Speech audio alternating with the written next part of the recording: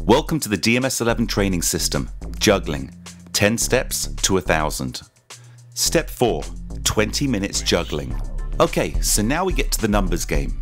By now you have the ability to find the middle of the ball with different body parts. You also can move quickly to get balance, and you can judge the touch and flight of the ball.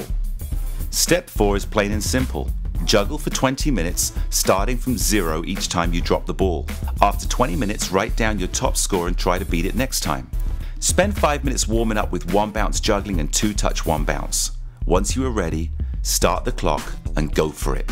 You will be surprised how quickly your numbers would advance and hit the target of 100 juggles without dropping the ball to advance to step 5. Remember, juggling is very frustrating when you are really trying but keep dropping the ball. This is where most players quit.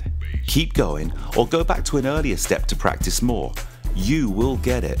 I have never yet met a player who could not learn to juggle as long as they practiced and stayed positive along with the correct teaching to help them. Step 5. Grid averages.